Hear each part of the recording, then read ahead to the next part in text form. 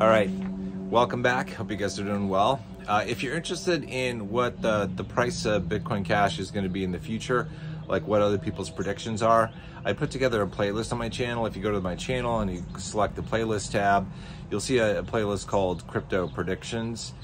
Go in there and you're going to see a bunch of videos that I think are useful. And these are videos that I've looked at when I basically form my own opinion as to where the potential price of Bitcoin Cash is going. A lot of these are technical analysis or TA videos. So if you're not into that, you're going to have to watch the video to get to the point where they actually talk about the price points that they're thinking it could hit. But I think they're all valuable. A few are just more talking style, like they're just talking about their opinions. I think the Crazy for Crypto's video that I linked to is like that. I value his opinion. I think he's a good guy. I don't link to every single video that these content creators produce. Like there's a lot of content that they produce. Like for example, Senior Scientist, I just linked to one of his big videos, his most popular one. He's done several that I think are key. So if you like his viewpoint, his content, go to his channel and check it out. Like the same goes for the other channels too. Like if you like one of the videos that you find in the playlist, go check out the channel and see what they have to say. It could provide some useful information to you. And you'll find a couple of videos that I did as well.